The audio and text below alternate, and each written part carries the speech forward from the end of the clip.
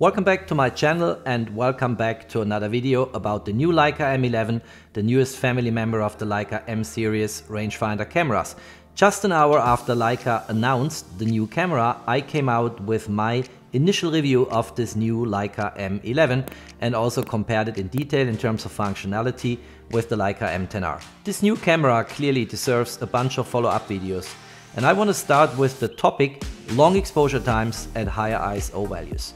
Previous Leica cameras, and I showed this in various videos on my channel, like the Leica Q2 and so far all M series cameras before the M11, have constraints on taking longer exposures at high ISO values. The M10R pushed the envelope a bit, but still is seriously constrained. In this video, I will explore that topic on the Leica M11 and show that Leica massively improved the situation. And now let's get started.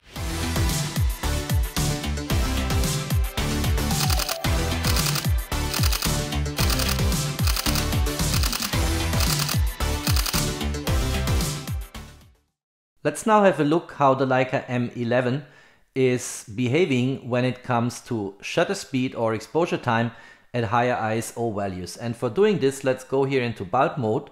So if we go into the menu, we can actually on shutter speed use the slider here and can freely choose whatever shutter speed we want. Let's also go on the ISO wheel to manual. So we also have on the ISO the slider and can basically parameterize the camera. Let's explore the ISO range first. So if I choose here ISO, the lowest ISO value I can get here on the Leica M11 is 64 compared to 100 on the Leica M10R. And I've shot already night shots at an ISO of 64, and that's actually quite nice because it's super noise free and people will appreciate that. Now we can go up all the way here to 50,000 ISO, which is also the maximum value on the Leica M10R. So the range is about the same.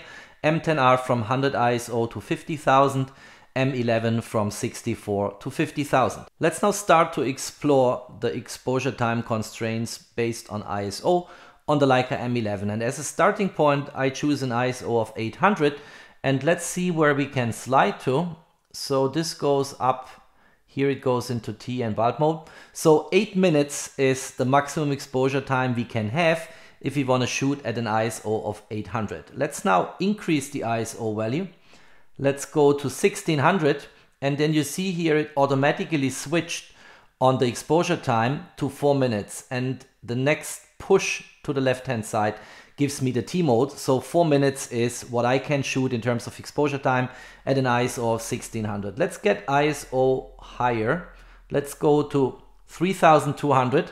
And then if we go here again into the shutter speed, we actually end up at 120 seconds as the maximum. What I did now, of course, I systematically went through the Leica M11 and tested out the boundary points where this is jumping at a given ISO value.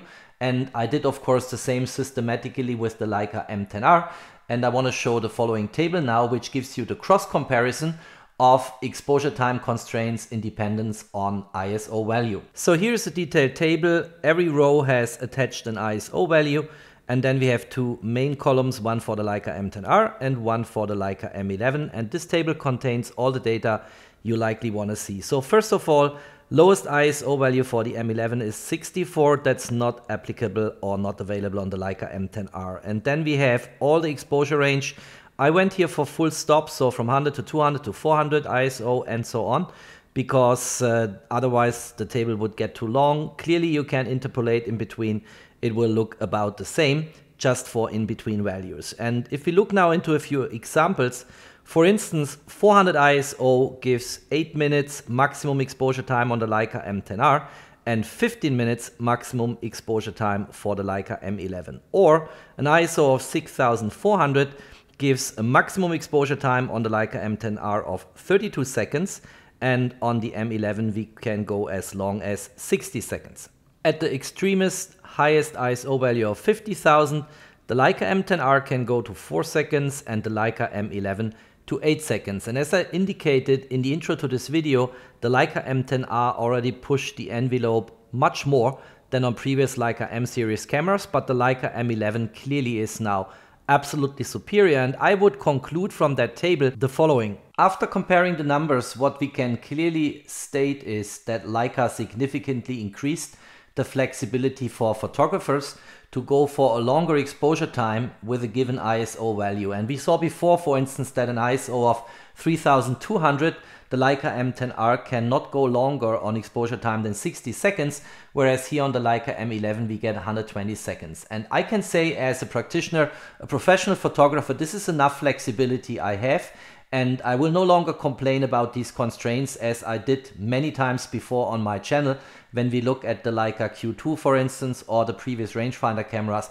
Leica found a reasonable solution, and very likely these constraints on exposure time independence of ISO come from heat developing on the sensor if you bump up the ISO values. And Leica found a reasonable compromise here.